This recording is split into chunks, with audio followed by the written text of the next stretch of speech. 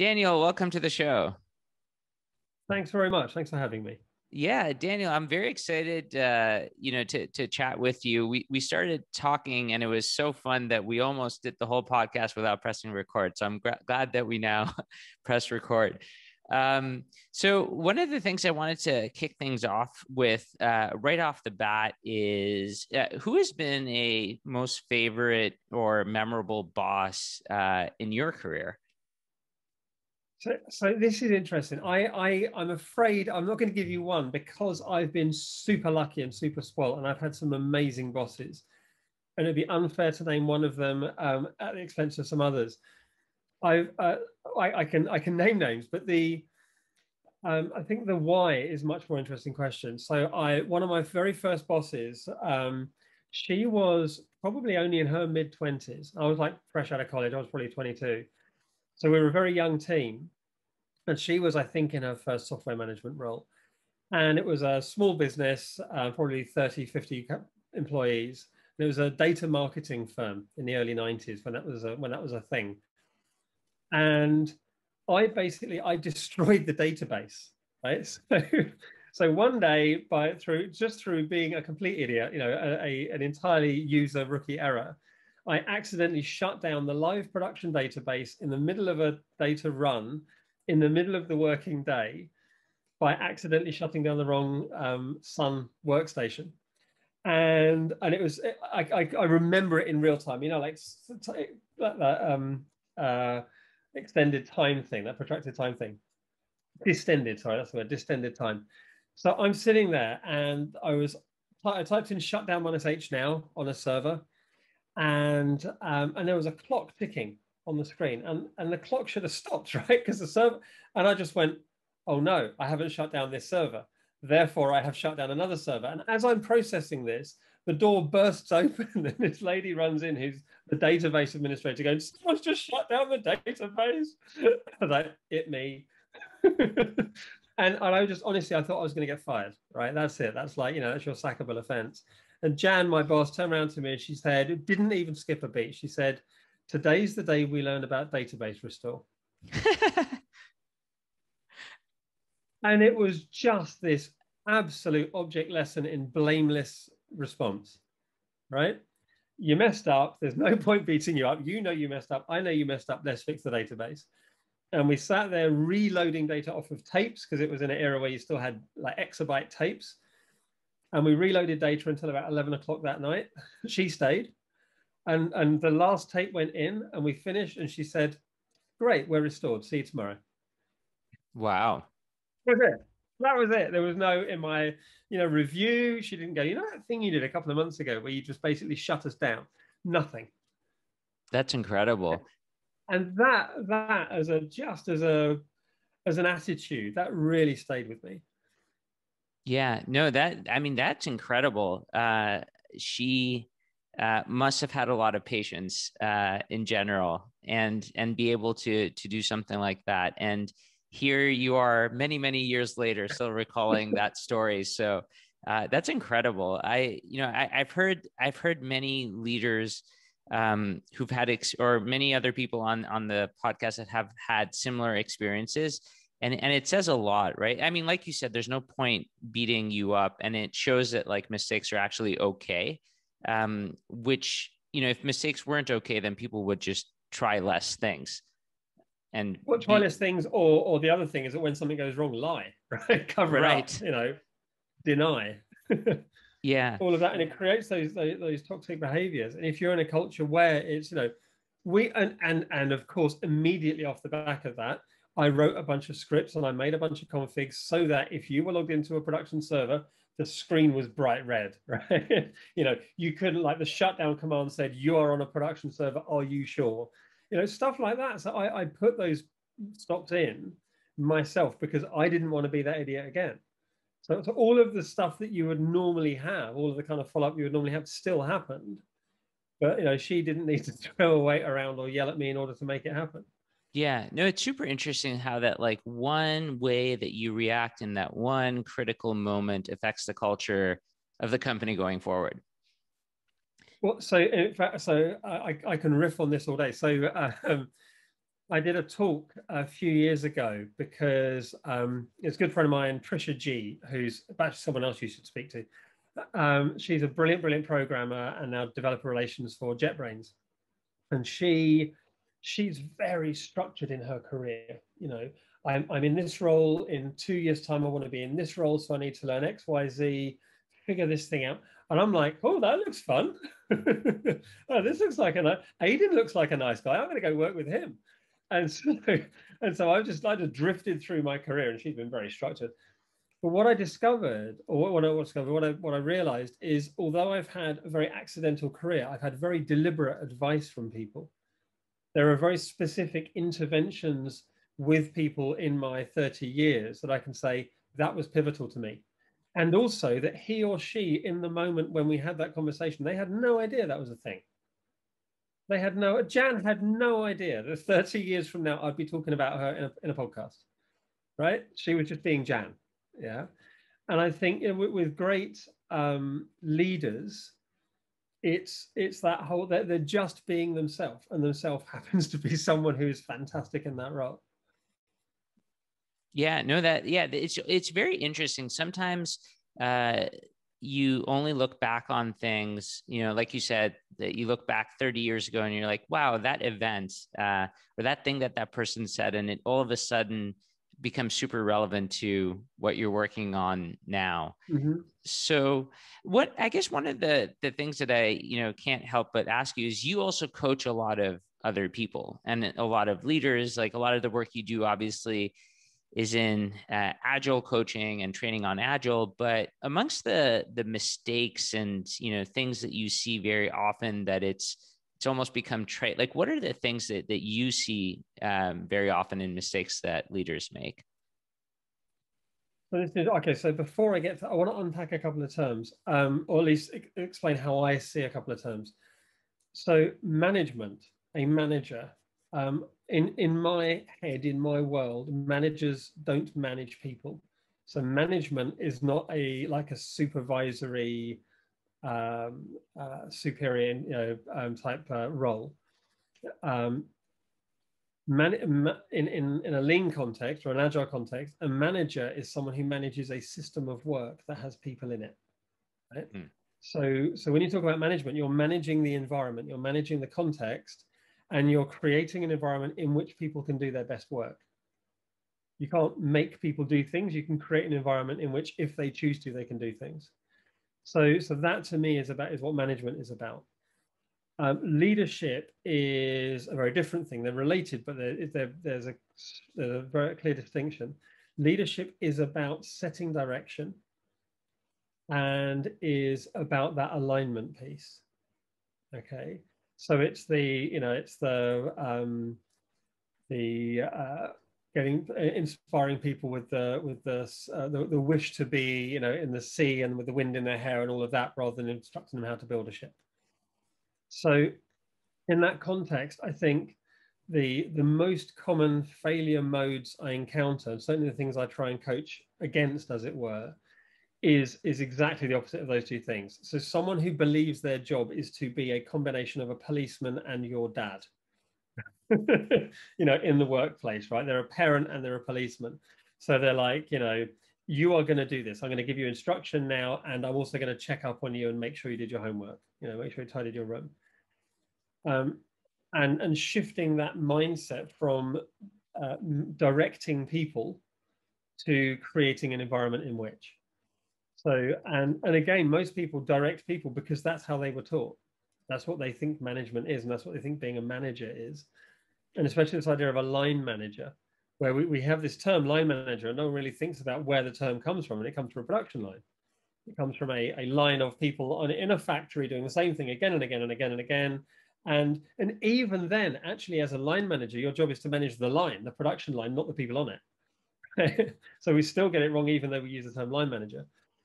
So in terms of leadership, I think, you know, people will follow you on a compelling journey, right? They'll want to. So the goal of leadership is to create that compulsion, to articulate that compelling journey and to reiterate it and to get everyone excited. and the classic kind of what's in it for me, So what's in it for Aidan as a founder, or what's in it for Aidan as a developer, or what's in it for Aidan as a product manager? And to give you that sense of your own self-actualization, your own purpose, the bigger picture, like we're all on this journey together.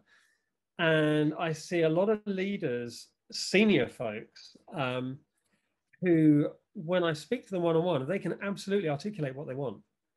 Right? You know what you want Fellow to be, right? You know what you want the Fellow app to be.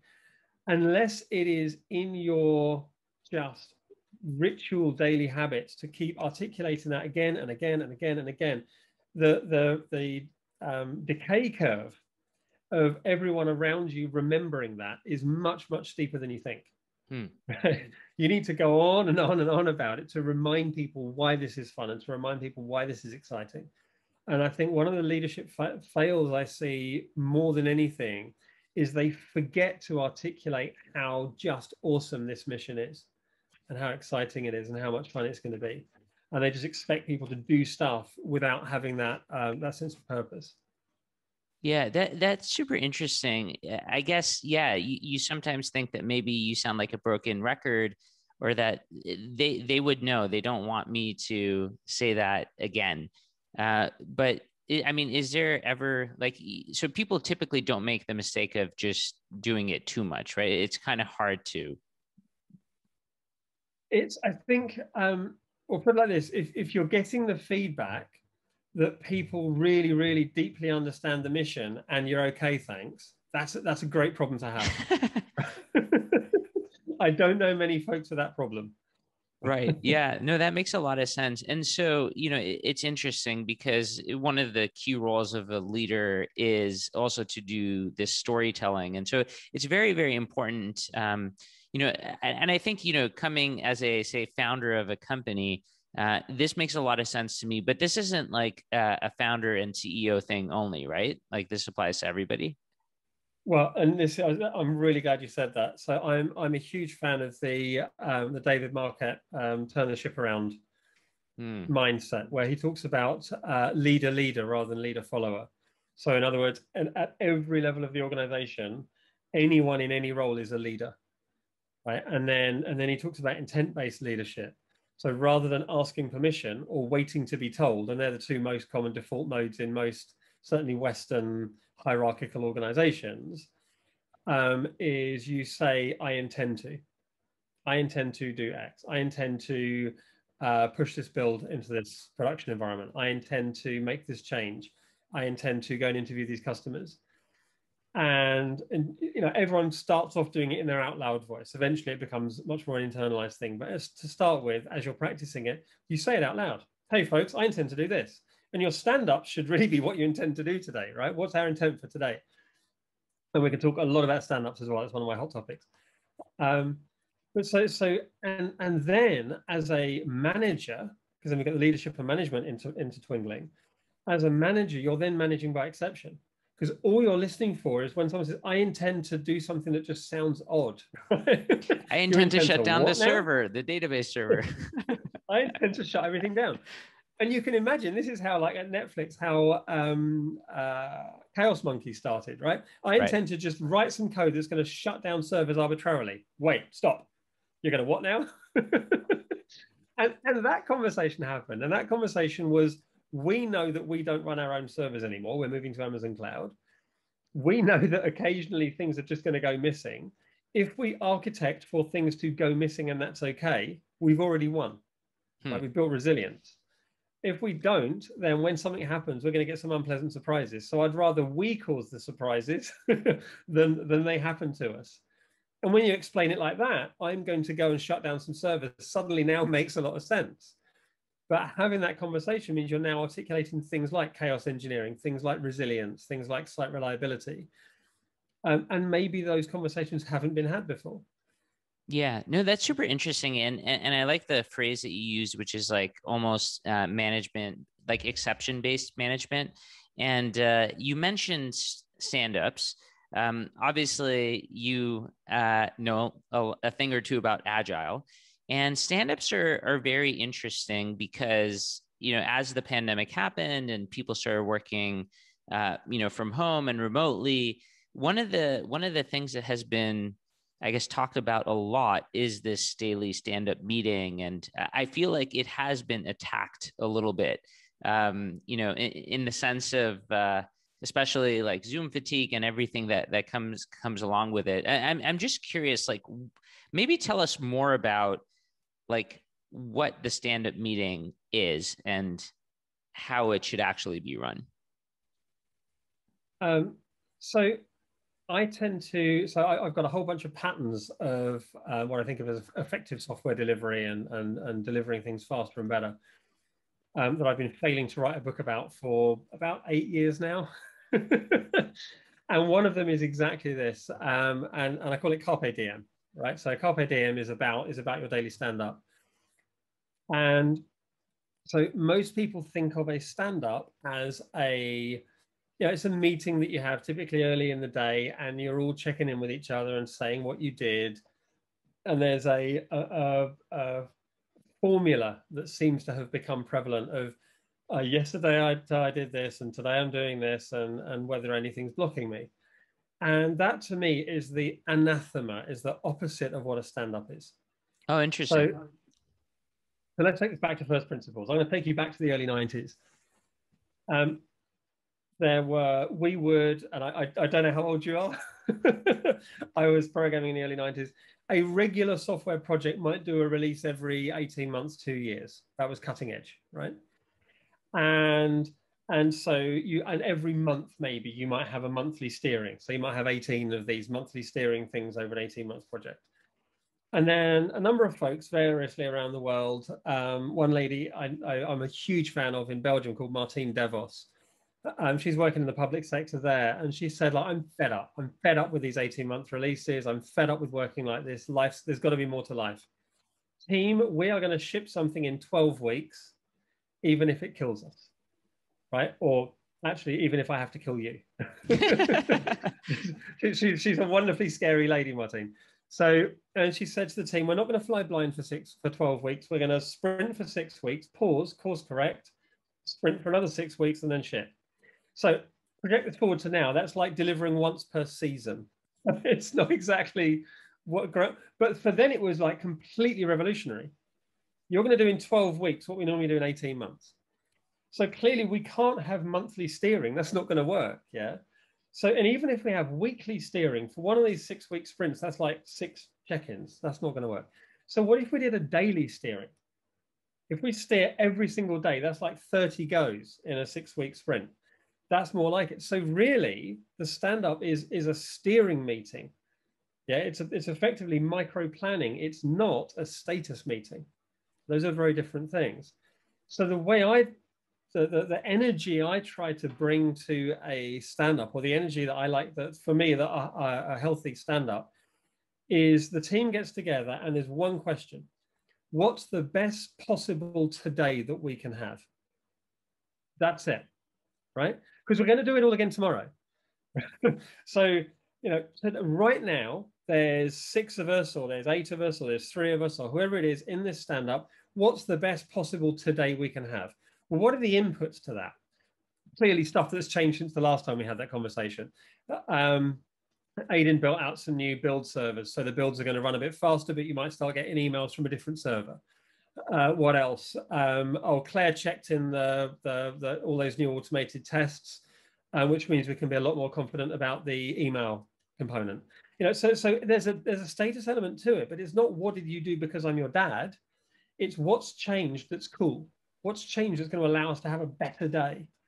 And then we go, right, team, what's the best possible day? Imagine we have an amazing day. What's it going to look like? We're going to do this. We're going to smash that. This is going to happen. We're going to get these people engaged. Right, and break. Right? That's your stand-up. You should come out of that stand-up pumped, right? You should be really excited about the day you're going to have. And also, this is where, and especially with what I think of as high-functioning teams, high psychological safety teams, is Aiden drags his sorry ass in, right, bags under his eyes and says, team, look, the best possible day I can have is not falling asleep. I had a dreadful night's sleep last night. I've got allergies, and we're all like, mate, You do you, right? You take whatever time you need, you know, everything's fine. Is there anything urgent that we can pick up for you? So it's also the point in the day where you lean on the team. You say, do you know what, actually, I could really use some support from you folks. The best possible day I can have is have my team gather around me and carry me. I need that day. So it's a very human encounter, and it's a very focusing, as I say, it's a goal setting, it's a steering session. It's not a reporting session. It's certainly not a status and policing session. And you see that yesterday I did this and today I'm doing that. I don't care, honestly. Like, you know, with due respect, I don't care what you did yesterday. I trust you. You're a grown up. You're clearly good at this. I don't need you to tell me what you did yesterday. I need you to tell me what's the best possible day you can have and how I can help you have that day. That's amazing. I mean, so many insights there. You know, it's a steering meeting. It's not a status meeting. There's a human elements of it, like, and also just the question of how can we have the best version of today. So, how does this then relate to manage? So, what is the role of a manager during that meeting? Well, brilliant question. So again, right, the manager role is about the environment, is about the system of work. Yeah. So as a manager in that context, you're maybe like in a kind of coaching type manager role. You're saying, okay, let me look at the faces. Obviously, you've got 9 faces staring at you on Zoom or whatever. Let me just gauge the energy here. Right? Let me see what's going on. One of my favorite delivery leads, a chap called Ivan Moore, he used to do a thing. He got on one project, you know how you do silly things on projects, and on one project we all had skater names, right? And his name was T-Boy, right? It's like T-Boy, like that. And and he was called T-Boy because every afternoon at about 3 o'clock he would go around with a post-it and he'd go to everyone's desk and he'd say, so Aidan, can I get you a cup of tea? And he'd say, oh, do you know what? I'd love like we've got peppermint tea. Yeah, sure, peppermint tea. Or I'll have a coffee. Yeah, sure. How do you want it? And he'd go and he'd take the tea order and he'd go around the whole team. And then, you know, 10 minutes later, the tea arrives and he brings the tea round. And like, you know, hey, that's some pretty good care and feeding, right? That's a lot of, but that's not what he was doing. What he was doing was checking in on everyone on the team, where they're at. You might feel super intimidated, or, you know, neurodiversity, right? You might find it uncomfortable to stand in front of a bunch of your peers, especially remotely where you can't, you know, it's much harder to read nonverbal cues and talk about stuff. So what Ivan does, he comes and kind of, you know, leans over and says, can I get you a cup of tea? He's picking up your mood. He can tell if you're flat. He can tell if you're having a good day, and he can check in. And so what would happen is that as well as getting the tea, he's taken the temperature of the team. And what would happen is each morning with our stand-up, Ivan would lead the stand-up with about 2 minutes of status. This has happened, that's happened, that got delayed, we spoke to these people, we're waiting on this, da, da, da, da, da, da. And he told it like a narrative and we're done. Right? And that's kind of like clearing your throat. You know, now no one in the team feels like they need to do status because Ivan already did it. But you can only do that if you invest in the team, right? If you bother going around every afternoon to take that temperature check, then you can tell if the team's feeling flat, if 1 or 2 people are struggling, if a piece of work that should have been done by now is stuck. And so if the manager role there is very much about kind of reading between the lines and finding out what's really going on, bringing that to the stand-up and saying, hey, folks, I think we all need a break. You know, I think we need to stop being so hard on ourselves. Or sometimes I think we need to up the pace a bit. You know, and having that sense of where people are at is such a powerful enabler, you know, within a team. Yeah, no, that makes a lot of sense. So it's interesting. So your point of view then is that post these stand-up meetings, like this should actually give the team energy, and so they should walk away energized. Oh man, yeah. You know, we used to. So one team I was working on in the early tens. I don't know how you call these decades. in the early tens is was we would have 2 stand-ups each day. We're a tiny team. We started off as 3, and like at peak we were like 7. But it was a very small team, super high performing team, building trading software. So internal, it's a proprietary trading house. So in other words, a company that trades its own assets. And so we're writing custom software to do trading. And we would have 2 stand-ups every day. In the morning, we'd have basically a tech stand-up, which was exactly that steering thing. What are we going to do today? Who's done what got shipped, all that kind of stuff. And in the middle of the afternoon, we'd have then a kind of a product stand-up, if you like, where the head trader who we were working with would join the stand-up. And the opening question was, what new toys have I got? And each day we'd tell him what new toys he had. And we might have sped this thing up, or we might have added some analytics to that thing, or we might have given him a new way to visualize that. And he was like, this is cool. And so we had very, very fine-grained tracking of what we were shipping, and we'd get immediate feedback on that. And also he would then say as well, the toys that you gave me yesterday, this is what we're doing with them, and this is what we've learned, and can we change them? So there was some kind of product feedback came in there. But we found that like the delivery, we had like a delivery stand-up that was about getting the team aligned for the day. And even in a 3-person team can diverge really quickly, right? So it was about getting the team aligned. And so we all knew what we were all up to, and we all kind of like, well, I can help you with that, or I already did something here. Let me show you this. And then the product side was like, is what we're doing mattering? Is it having an impact? And so we found that those 2 every day, it wasn't too much alignment. It wasn't too much coordination. It was a really nice cadence. Yeah. And so I guess this is, this is very interesting, and it's a very clever way to get everybody aligned. Like what toys, what new things can I play with today? I kind of like that. That's pretty cool. And it kind of builds empathy for, I guess, like the person that you're actually building this software for.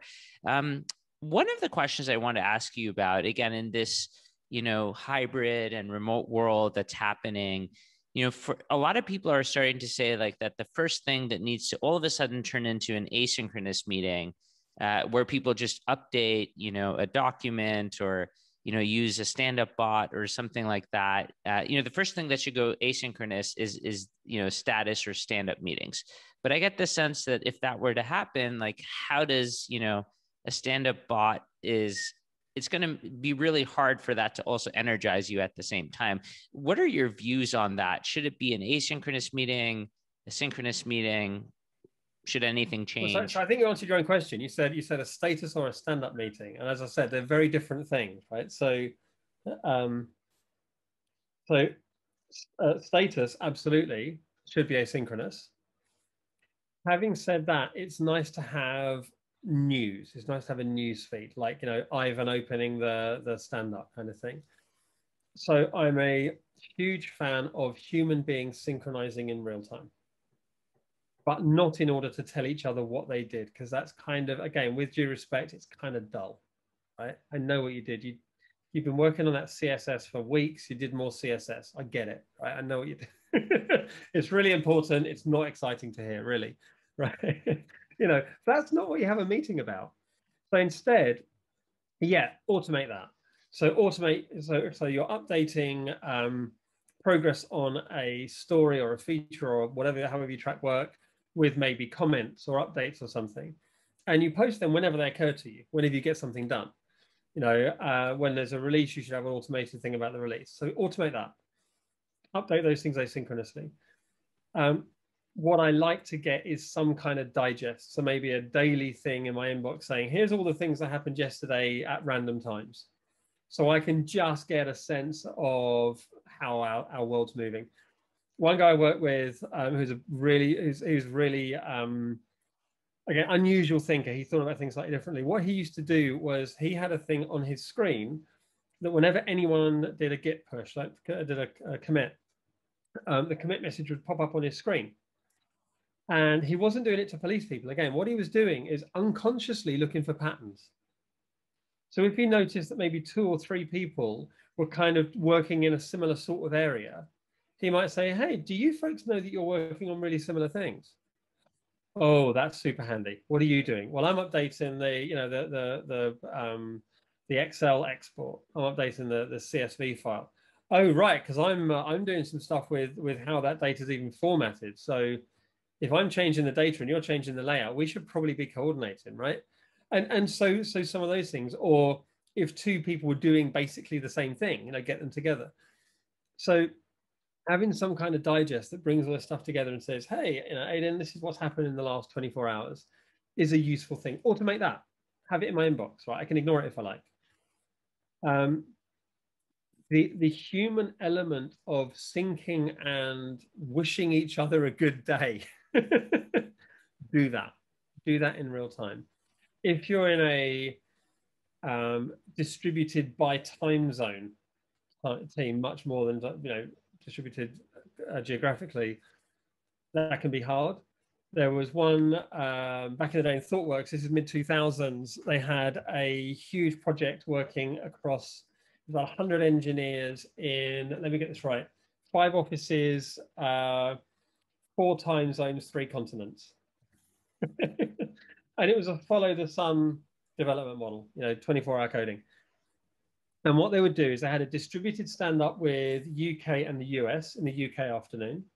In the US afternoon, they'd have a distributed stand-up US and India to hand over to India. In the Indian afternoon, they'd have a handover to the UK.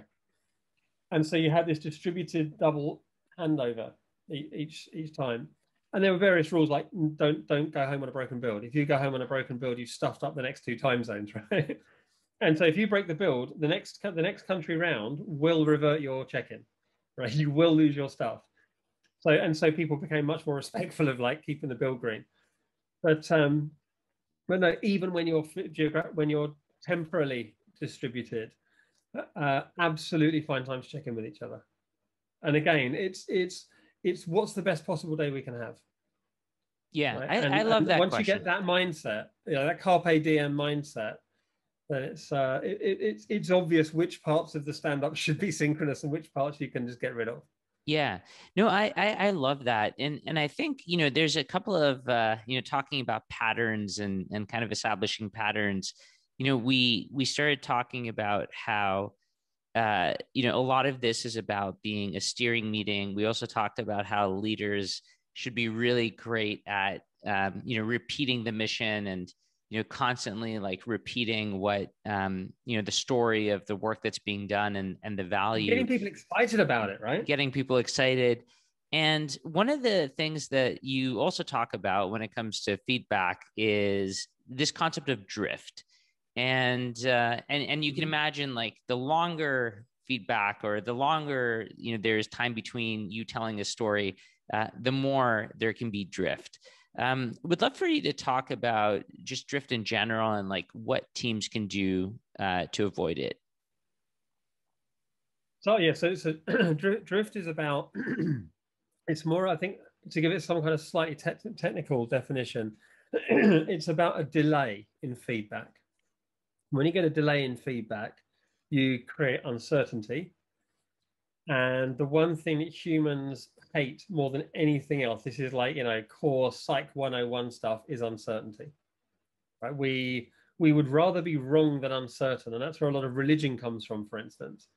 So I say I'm a Christian. I describe myself as someone, I have a very strong faith and I'm largely anti-religion. So, yeah, religion is all of the stuff that humans bake on top of faith because they like to have structure and because they don't like uncertainty. So in Buddhism, you have koans, and a koan is by definition, it's an unanswerable question. You know, so a koan, like, what's the sound of one hand clapping? You know, can you cross the same river? All these kind of things. And the idea is that you wrestle with the question, and it's not whether there's like I can tell you the answer to one hand clapping, and there's no point me telling you the answer. The purpose of the question is for you to wrestle with it and learn, because it changes you, right? And then in Buddhism, you have this what they call satori, this moment of enlightenment where you go, oh, right, so got it. Christianity has the same thing. They're called mysteries. So there are a bunch of things in the Bible that are unknowable, like what happens when you die. You know, am I going to heaven or whatever, right? It's very clearly written in Christian scripture that the only person who knows that is Jesus. So if anyone else says they do, they're lying. They're simply wrong. Yeah. There's another one about like the Trinity, and this split the early church. Like, is God, you know, so you've got the Father, Son, and Spirit. Are they one thing or are they three things? And this was one of the early schisms in the Christian church, apparently. And the answer is yes. Are they one thing or three things? Yes.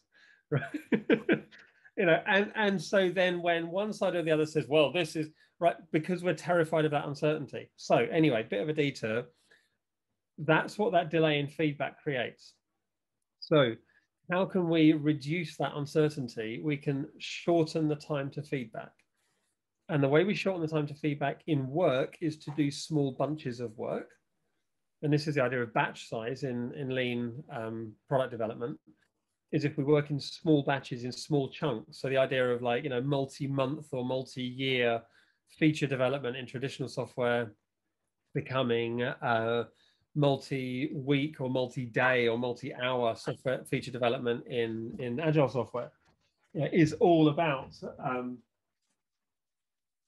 is all about reducing that time to feedback. And it might be feedback from a tool, did the thing build? It might be feedback from automation, did the test pass? It might be feedback from customers. Do you like this thing? Is it useful?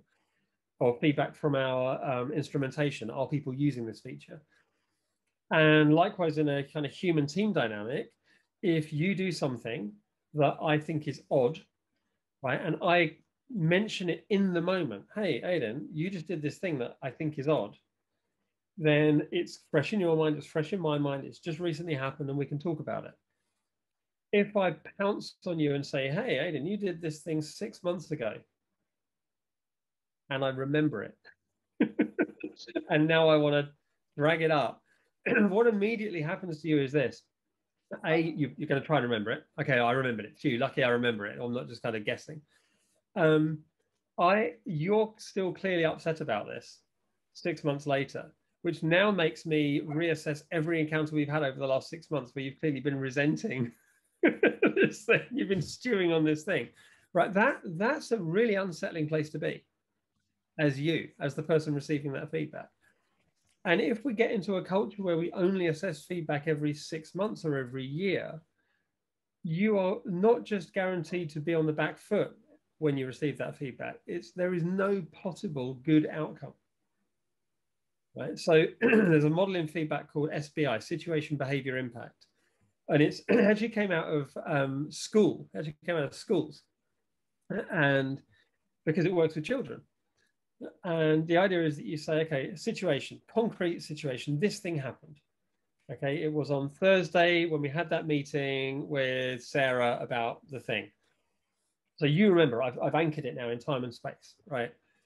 Behavior, you did this thing. That's objective. That's like unequivocal. You spoke across Sarah, or you shouted, or, I thought you were going to speak up about this thing and you didn't say anything, and that surprised me.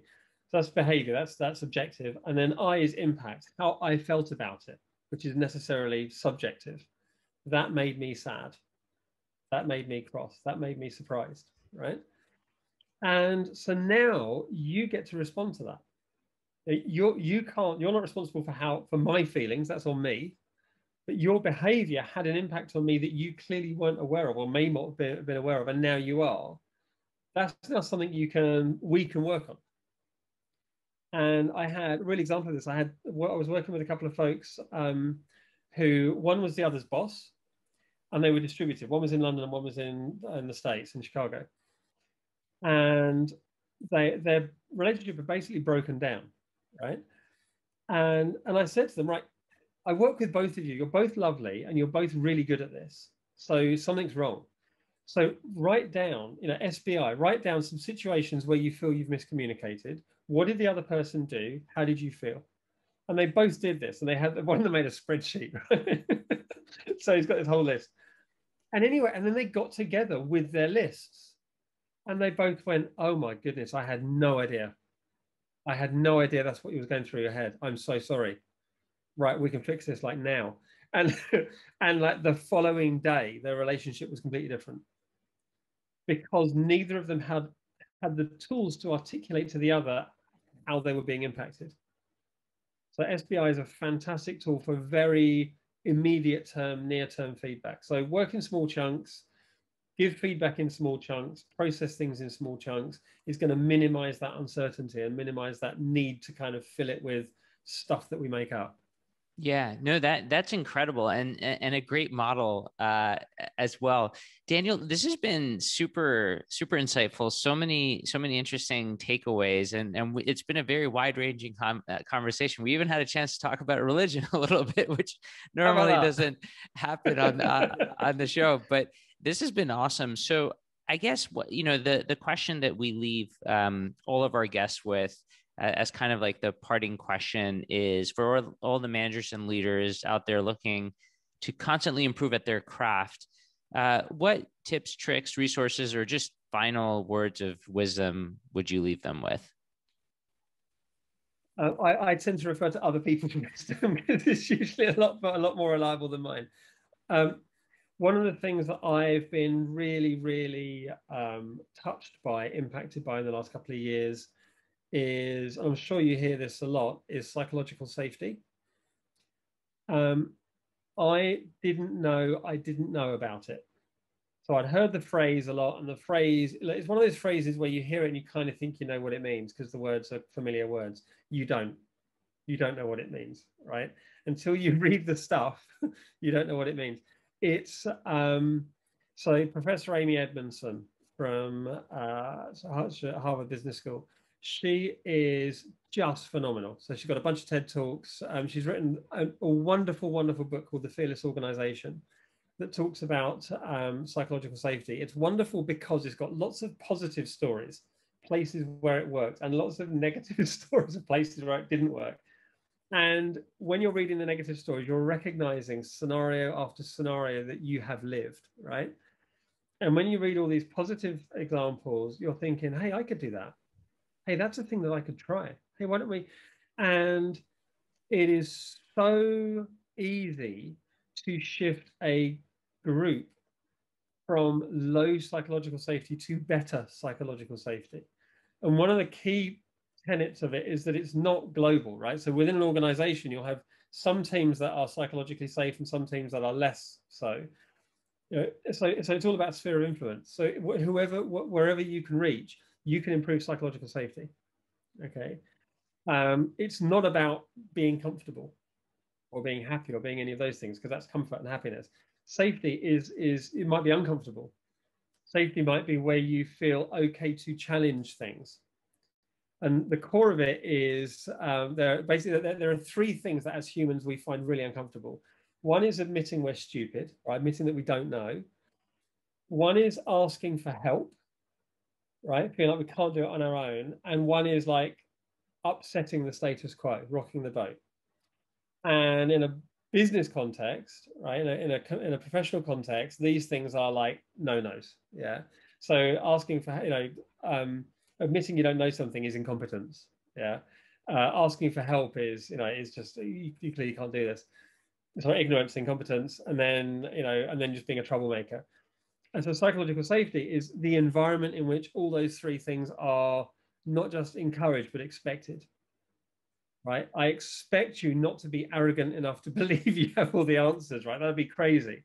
I expect you not to try and solve the world on your own, because that'd be crazy. I expect you to challenge the status quo, because of course we don't know the answers.